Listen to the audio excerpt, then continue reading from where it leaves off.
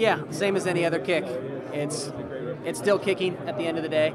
You go out there and you take your steps and treat it like any other kick and try to not let anything else come into your head. I mean, that's all it is. Just go out there, be confident, swing hard, and hopefully it goes in.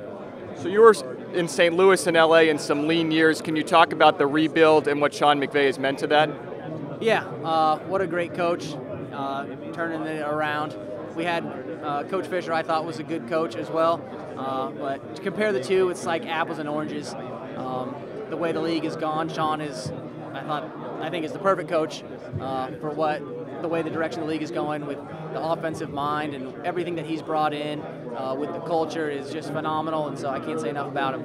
Can you talk about being part of a dominant special teams unit? You've got a punter throwing for first downs. You know, what does that mean to be part of such a good unit? It starts at the top with Coach Fossil. He's the one that designs all this, that puts it all together. Obviously, Johnny does a great job of executing it. Same with Jake and really all the guys, the core guys. I just feel fortunate to be a part of it, and it's special to watch them work.